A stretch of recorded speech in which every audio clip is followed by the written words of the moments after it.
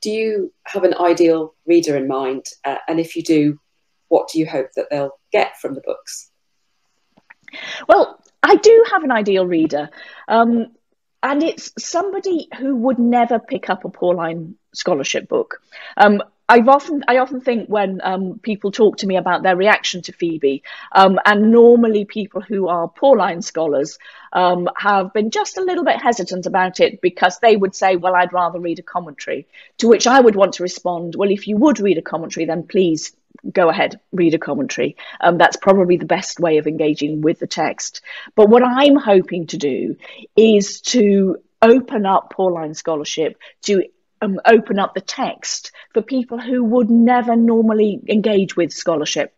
They would never pick a big fat book of Pauline scholarship off the shelf. They'd never read a commentary. And actually what I was really touched by in reactions to Phoebe are the number of people who said, I read Phoebe and then I read Romans, and I've never read Romans all the way through because it's felt too hard. And in a way, I wanted to say I wrote it for you.